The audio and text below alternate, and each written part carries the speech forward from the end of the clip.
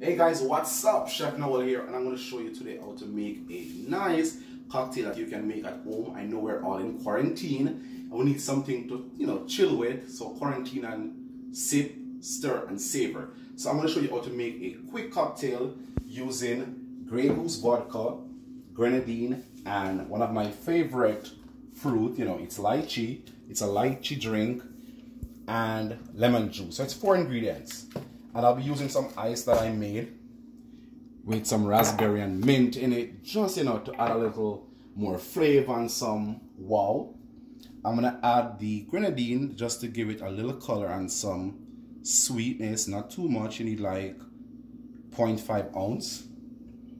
Then we need to add our lemon juice, same 0.5 ounces of lemon juice. Gonna add some sourness to it.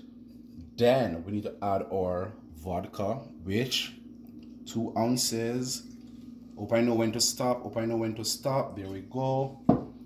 Then we're gonna add our juice just to finish off.